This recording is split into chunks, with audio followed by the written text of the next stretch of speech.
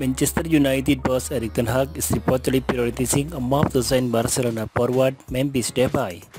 That's according to Mundo Deportivo, who claimed that Barcelona could sell the forward in the January transfer window. If they do not manage to do that, he will leave Camp Nou on a free transfer next summer. The 28-year-old will earn around £220,000 per week at Barca, joined Manchester United from PSV in 2015 for around £25 million. After an successful spell at United, he left to link up with Lyon in January 2017 and has signed on to establish himself as one of the continent's best forward players.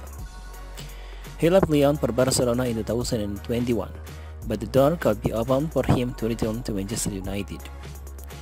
With report from Spanish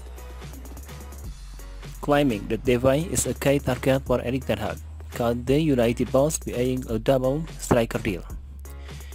It depends as thought that the Devils are closing in on the signing of Burnley-owned striker Weghorst, and maybe Depay will be set to join his fellow Dutchman at Old Trafford.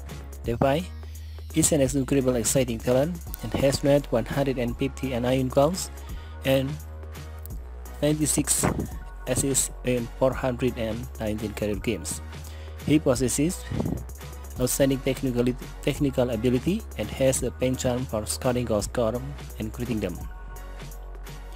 He struggled during his time at Old Trafford, however, he is a different player now, a more mature one with greater physicality. He is more succeeding in the Premier League than was 8 years ago. If United sign Depay for a nominal fee this month or on a free transfer in the summer, it will be a smart move for Ten Hag.